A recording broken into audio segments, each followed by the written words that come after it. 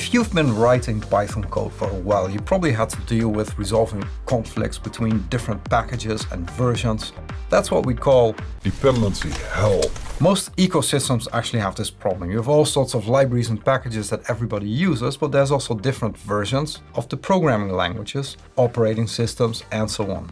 To solve this, you need a separate and isolated environment that you have full control over, that avoids conflicts with globally installed packages or Python interpreters, and that's easily reproducible in a variety of contexts.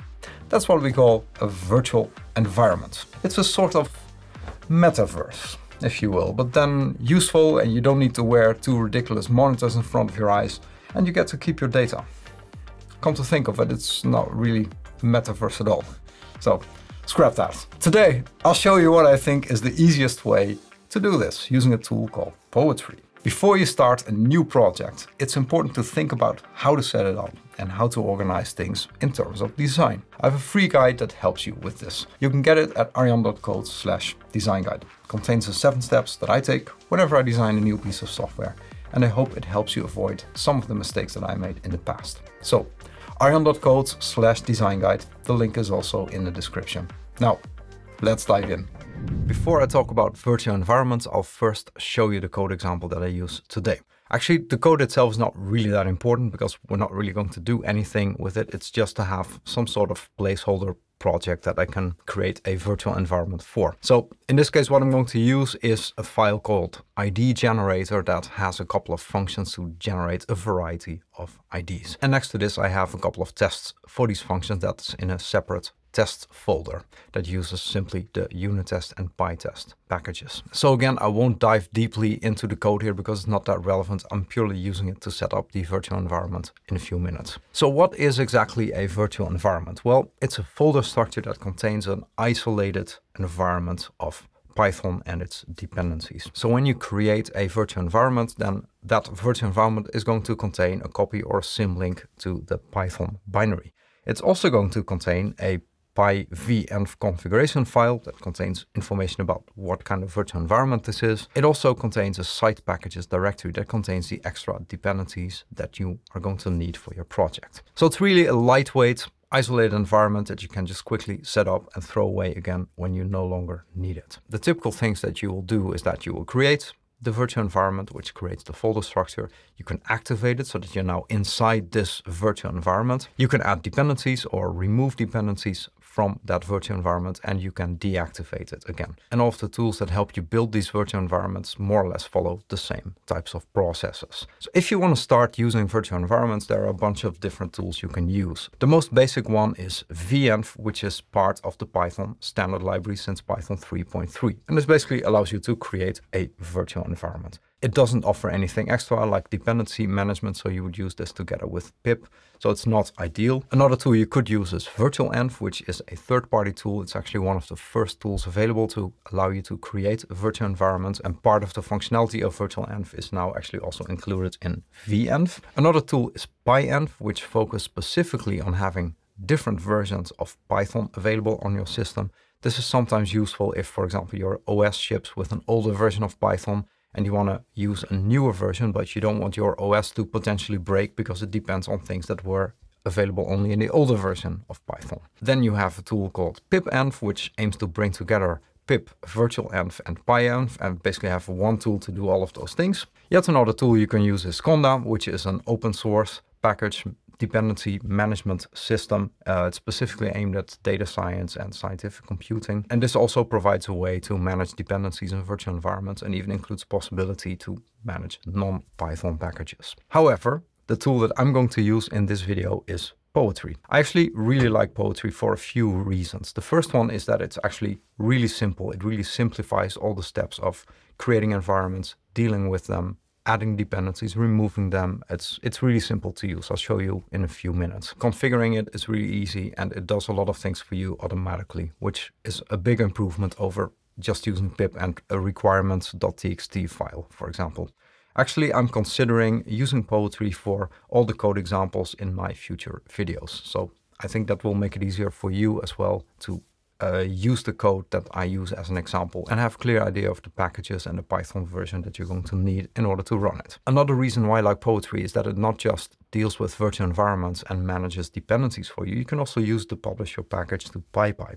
So it's really a all-in-one tool to deal with everything that you need. And finally, there's performance. So Poetry is quite fast and efficient. It uses, for example, a log file so that it doesn't have to reinstall dependencies all the time. So that's another reason for me to use it in my projects. So how does Poetry actually work? Well, it's really, really simple. So I'm just going to switch to my console here. So this is everything that's in the project. So how do you actually use Poetry? Well, that's really simple. You just have to install it as a first step. And you do that by calling pip install Poetry if you write it correctly. And of course, I already did this, so it says a bunch of times that the requirement has already been satisfied, but this is how you basically install it. And then getting set up with Poetry is actually also really simple. So if you have a new project, then what you need to add is a TOML file, a pyproject.toml file. That's what you see here. This is an example of what this looks like. So there are some settings about the name of the package, the version, description, the license. You see that there's also the dependencies in this project file. There's some other requirements. And you don't have to write this yourself. You can actually generate it by simply calling Poetry init. And then it's going to ask you a few questions and then it will generate this TOML file for you. But if I call it here, then obviously there is already a TOML file, so it doesn't do that.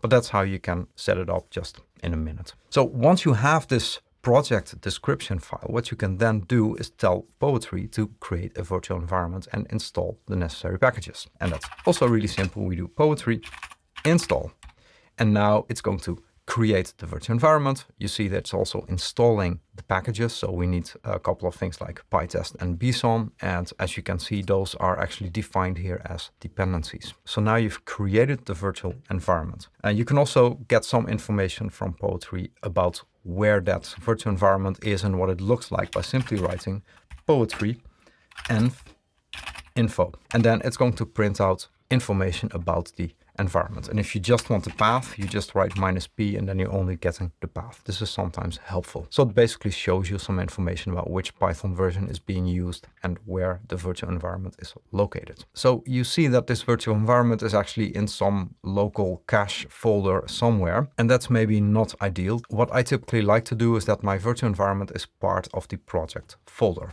And there's actually an easy way to change this in Poetry. So the first thing that I'm going to do is simply delete this virtual environment again. So I'll just switch to my Finder app, and this is the folder where we have the virtual environment that Poetry created. So I'm just going to delete this because I don't want to have it here. So what you can do if you want to make sure that virtual environments are created inside your project folder is to tell Poetry that you change the configuration setting virtualenvs.inProject.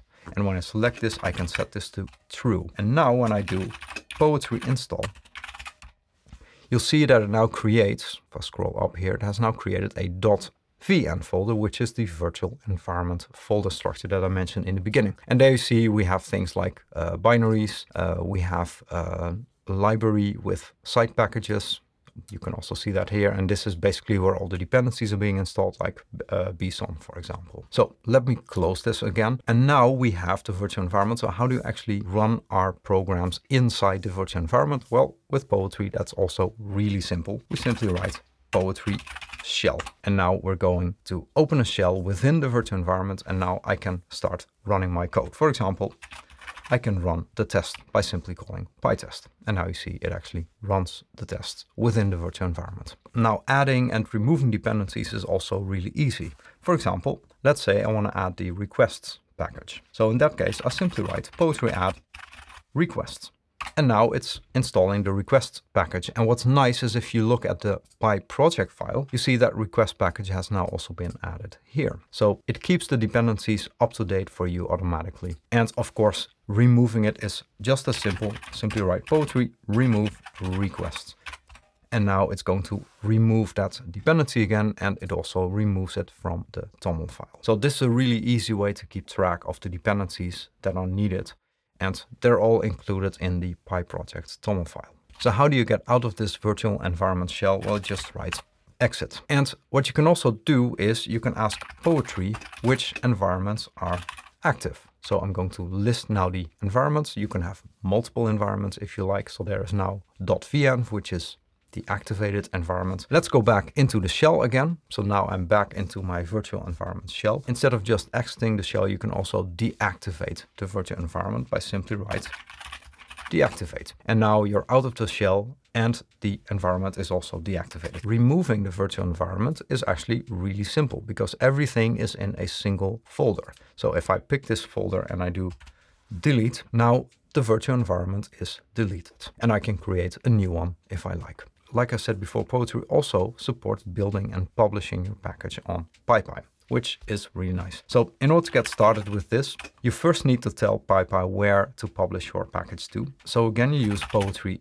config, and then you can indicate the name of the repository. For example, test PyPy, and that's https test.pypy.org/legacy. So now I've made this configuration. What you then can do is go to the test PyPy repository and get a token that allows you to publish packages to the repository and set it in Poetry by simply writing Poetry config, and then you name the token, let's say PyPy token dot test PyPy, and then you copy the token. So that's typically PyPy dash and then the rest of your token. I don't have the token here, so I'm not going to do it now, but this is basically how you do it. So once you've done this, you can tell Poetry to actually build the package for you.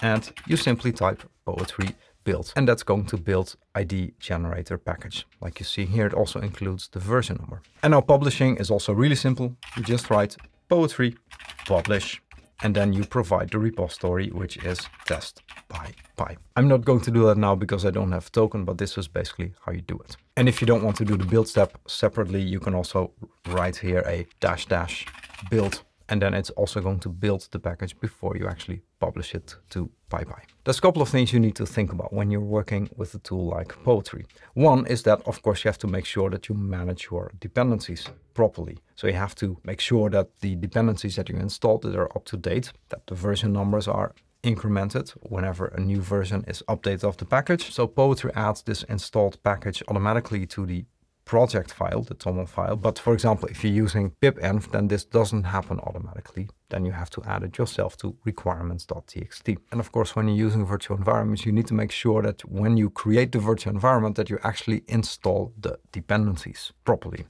So if you forget that, you're going to get module not found errors. Another thing you shouldn't forget, of course, if you work with virtual environments, is that you need to activate the virtual environment and enter the shell before you can actually run the code. Otherwise, it's not going to work. What I find typically works best for me is to have the virtual environment folder inside my project folder. So make sure you change that Poetry configuration setting when you install it. Another thing you need to be aware of is that sometimes there are compatibility issues leading to you not being able to use a package that easily. For example, there are packages like PyAutoGUI that rely on some system level packages, and these system level packages are not going to be available in the virtual environment unless you have already installed them. Also, there are packages that use C extensions to increase performance, like NumPy, for example.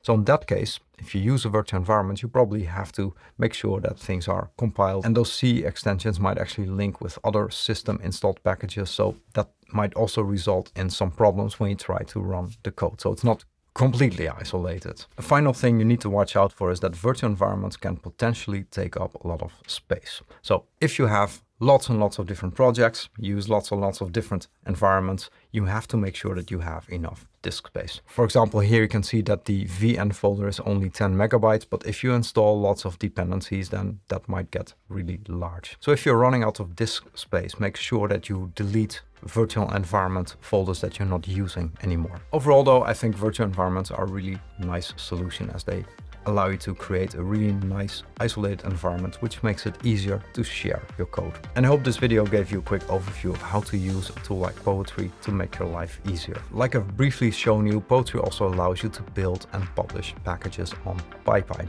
Another tool you can use for that is Setup Tool. So if you want to learn more about how to build and distribute your package and share your package with other developers, watch this video next. Thanks for watching and take care.